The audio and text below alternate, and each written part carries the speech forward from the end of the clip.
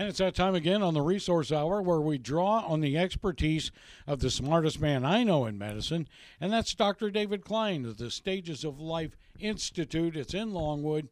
If you want to know more about it, directions, and everything else, how about just simply going on your computer search engine, just Google out suffernomore.com, or stagesoflifevitamins.com, stagesoflifevitamins.com. During this segment, we may do a minute or two on that. If not, we'll pick it up tomorrow.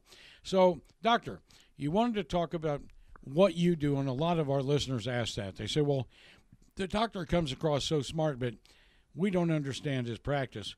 And you're calling that practice, precision personalized medicine.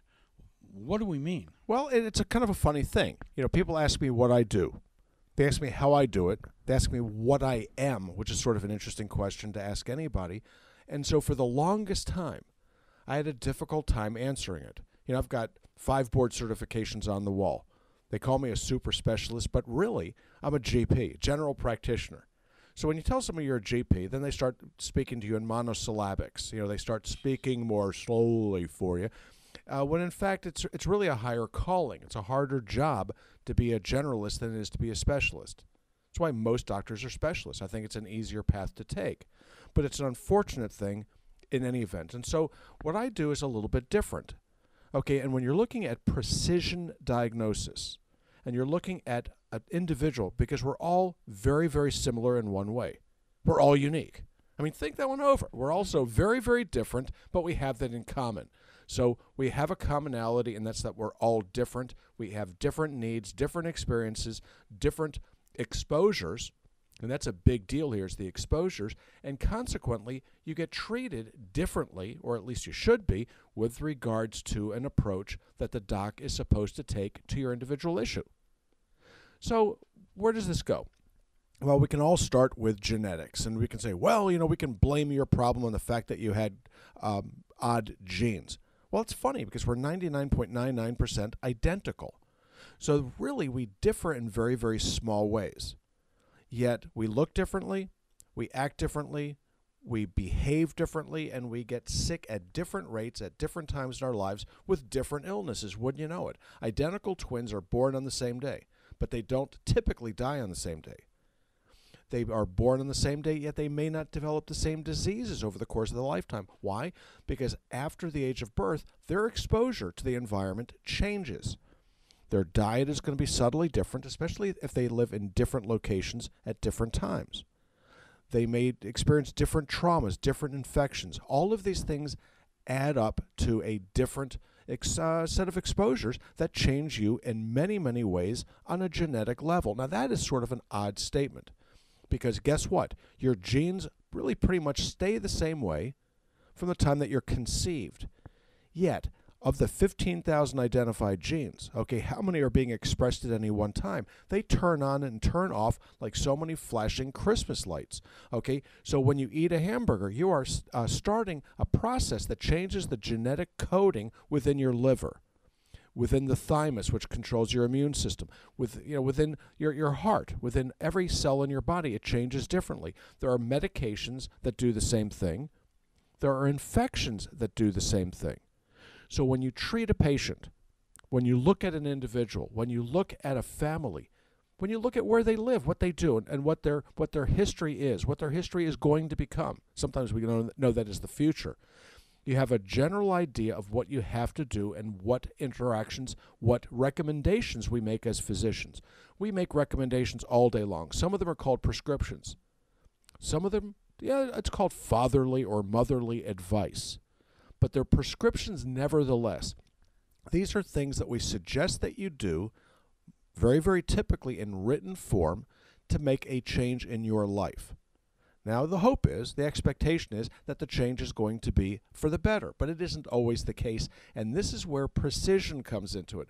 We need to know exactly, to the extent that we can, in terms of technology and financial resource, what is going on with you, for better or worse.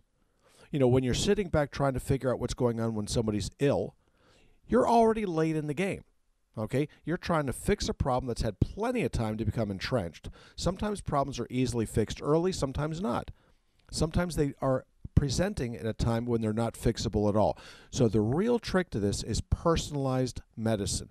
Precision, we need to know precisely what you are, what's going on with you, what your situation is at this particular point in time, and then we personalize it in order to prescribe whatever medications we're doing. Hence the phrase, precision personalized medicine. Very, very simple, very straightforward. So where do we start with an individual? Okay, we typically start with diagnostics. Now, those diagnostics could be electrical in nature. An EKG is a very, very useful device. It tells you what the heart's doing electrically, but it doesn't tell you what it's doing mechanically. Okay, at the end of life, very frequently we see something called electrical mechanical disassociation. So you have an electrical EKG, but the heart's not beating. Okay, that's usually what happens just before you die. Okay, there's electrical activity but no function. Well, electrodiagnostics are really more useful when they're there to prolong your life rather than to pronounce you dead. So what else do we look at electrically? We may be looking at nerve conduction studies. We may be looking at EMGs. We may be looking at EEGs. We may be looking at other functional studies of the electrical portion of the nervous system in order to establish health, find out if anything's wrong, and try to deal with it before it becomes a problem. Well, what other parameters do we look at? Very, very commonly, we look at blood work. We look at urinalysis. We test all of these different bodily fluids, functions, substances to see what's going in and what's going out in order to get a general idea of how you're doing. These days, however, there's even more. Okay, we're looking not only at your particular health, but we're looking at the health of the organisms around you. Now, that's not your brother and sister, your mom and dad, but the organisms within your gut. And this is interesting, okay, because there's 80, 90 times more DNA in the organisms in your gut than there is in your entire body. Now, that's saying something. That's corporate knowledge. Okay, the gut is now being found. The bacteria, the viruses, and everything else that's in your gut, down to the parasites, are now showing that they influence the way your immune system operates. So what you eat, okay, is going to tell these little critters what they need to do, and in turn, they're going to tell your body what it needs to do. So you're getting instructions from the bacteria in your gut on a moment-to-moment basis. Now, you're going to think that that's insane, but it is not. What is crazy, though, is the fact that bacteria milieu, in other words, the makeup of the gut bacteria, changes about every 10 feet of your gut. Okay, so it changes from your mouth all the way down to where the sun doesn't shine, and all of this influences your state of health and your state of disease. Now, why should you care? There's a lot of things to worry about in life. Why should you care about these single-cell creatures, multiple-cell creatures in your gut? And the answer is this: because their health, their balance is going to lead to your longevity, your health, and subsequent disease states. And how does this work? Well, what separates you, okay, and your bloodstream from what's going on in your gut is a single cell layer thick. Okay, so when you get an upset stomach, a little gastritis, that barrier, okay, is breaking down. And when that happens, substances from inside your gut get into your bloodstream and wreak havoc. Okay, this is a big deal. And what sorts of things will do this? You're going to go, well, it must take some kind of major disruption. And the answer is not so fast.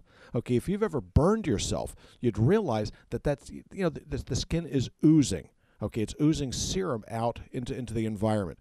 Well, just as easily things get from the outside in, which is why you put a Band-Aid or a bandage over a wound. But what do you do on the inside of your gut? What do you do? Okay, so now you've got a burn on the inside of your gut from doing something stupid like eating the wrong food. What makes it the wrong food? You know what it is, because you know that certain things make you feel bad. Certain things make you feel good. This is the difference with what we do. So we look at you genetically. We look at your body chemistry, the fluid chemistries, and then try to figure out what it's going to take to keep you healthy.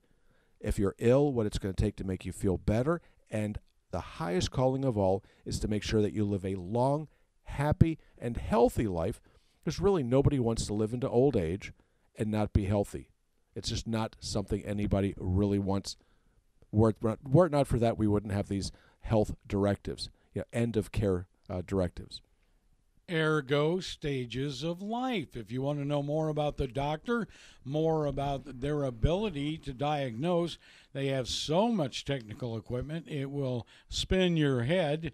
All you need to do is go to suffernomore.com, suffernomore.com, and if you want to take nutraceuticals and keep them coming, boy, keep them coming on time so you don't run out. You've always got an ample supply standing by.